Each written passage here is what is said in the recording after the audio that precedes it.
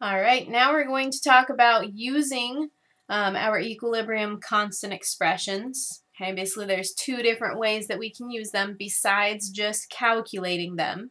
Okay, these are helpful for us. So basically 9.4 talks about using equilibrium constants.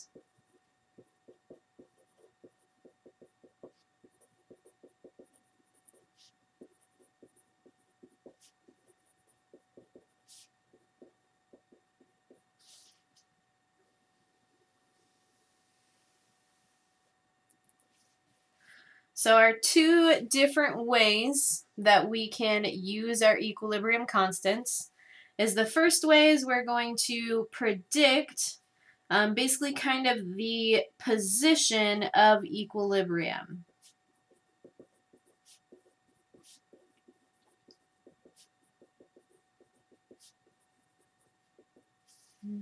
So we have to remember our definition of equilibrium was when the rates of the forward and the reverse directions were equal.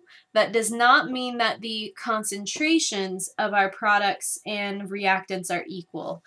So some of our equilibriums are going to favor our reactants, some will favor products, some can be roughly in the middle. So that's what I mean by this position of equilibrium. Where is that equilibrium favoring? The other way that we can use our equilibrium constants is to calculate the concentrations of our reactants or products at equilibrium.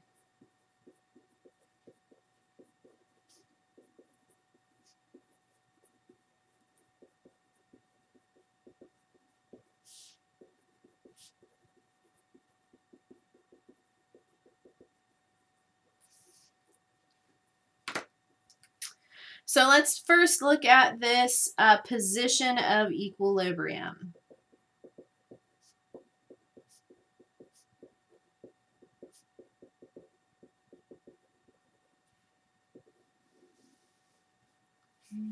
And basically what this is going to do is this is going to use the value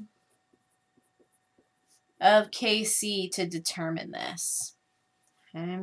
So if Kc is much, much greater than 1, okay, if it's really, really big,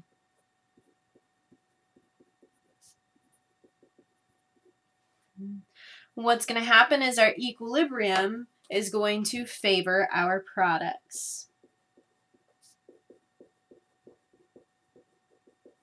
Okay, since our equilibrium constant expression is our products over our reactants, okay, if Kc is much larger than 1, that means that our numerator, okay, the number up top is really big.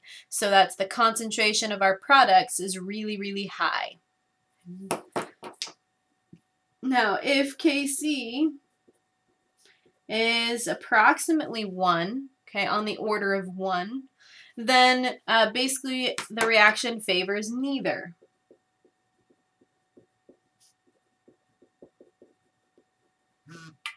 Okay. So the concentrations of our reactants and our products are approximately equal. Okay. So that's a little squiggly line just saying it's approximately. Okay, it doesn't mean that it's exactly equal, but in general, our equilibrium is fairly equal on both sides. If our Kc is much, much smaller than 1, that means that we're going to favor the reactants.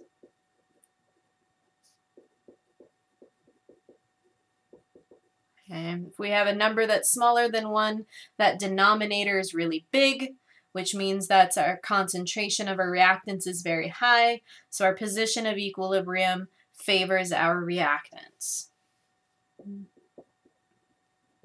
So if we look at an example, we want to, we're going to be given some Kc values.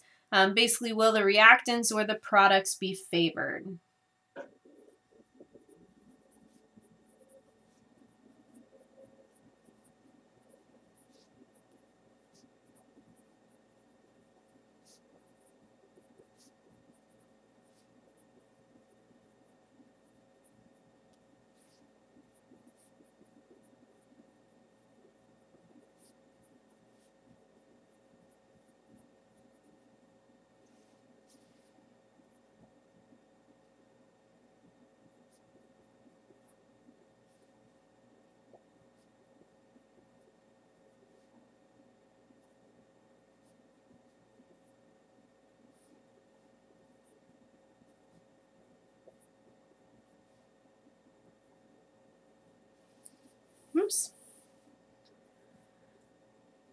So go ahead and write those down, pause the video, try them on your own, and then when you have your answers, go ahead and unpause the video and I'll have the solutions.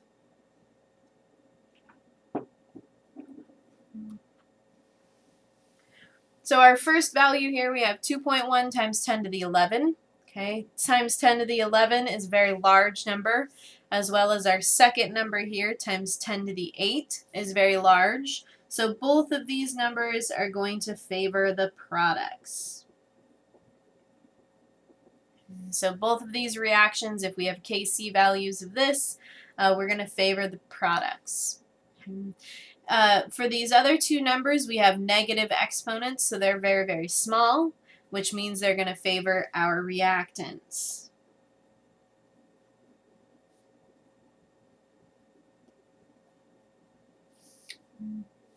For a value of 2.3, yes, it's a little bit bigger than 1, but when we're comparing this value to things like 10 to the 8, 10 to the 11, okay, there's a huge difference here. So this value here, I would say that this basically favors neither.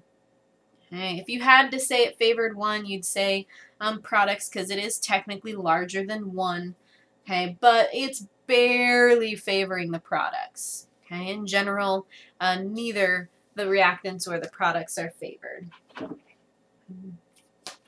So that's how we use our Kc values to determine our position of equilibrium.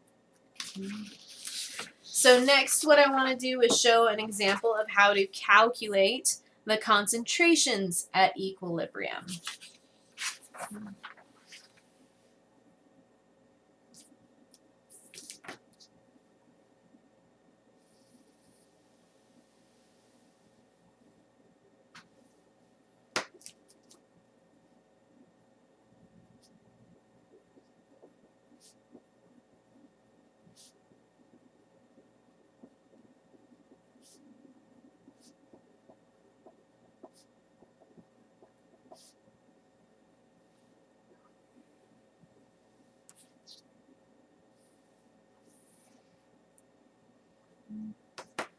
So let's do an example.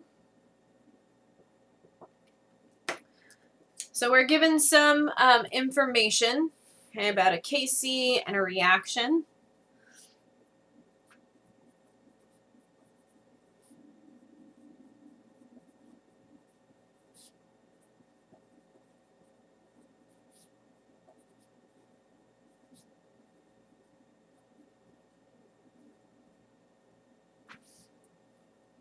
And our reaction is we're going to combine hydrogen and iodine to form hydrogen iodide.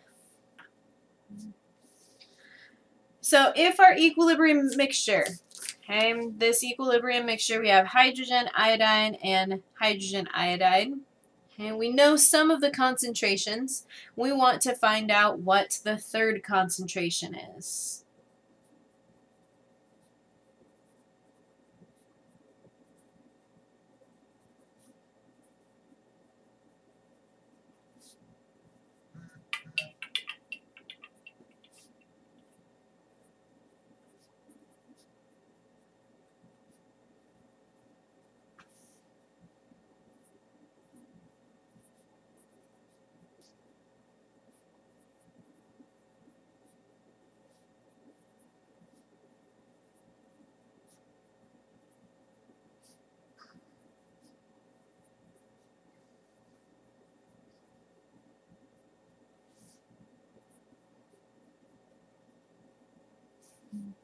So we have an equilibrium mixture, and we know that we have 0.030 molar hydrogen iodide and 0.02 molar iodide.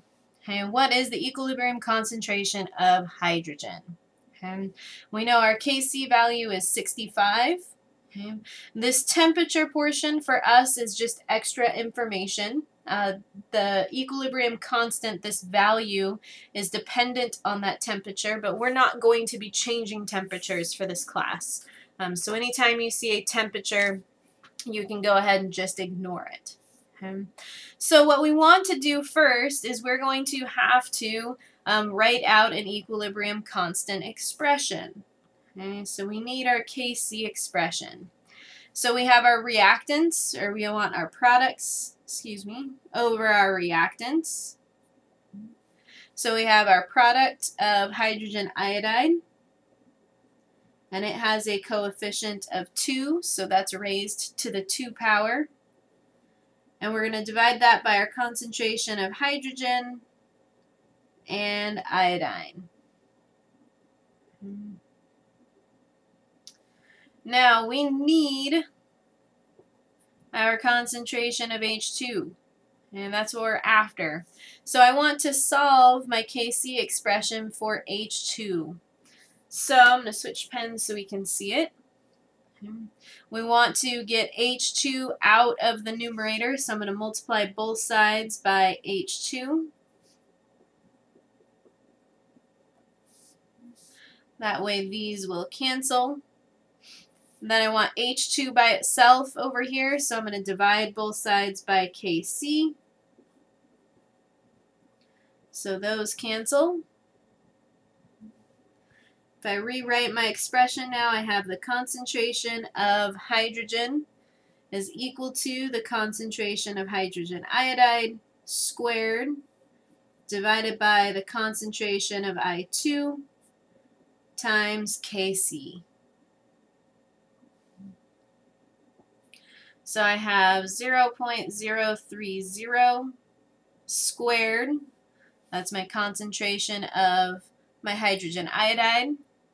I'm going to divide that by our concentration of iodine, and we have that as 0.020.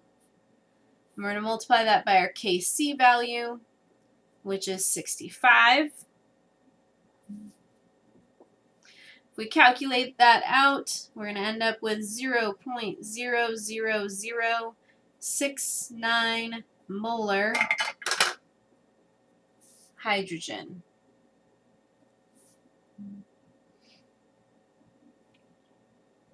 For more practice with these, I would encourage you to work through that extra resource, has some practice working through these concentrations, solving for them, and it's also going to combine the next section that we'll talk about, which is Le Chatelier's principle.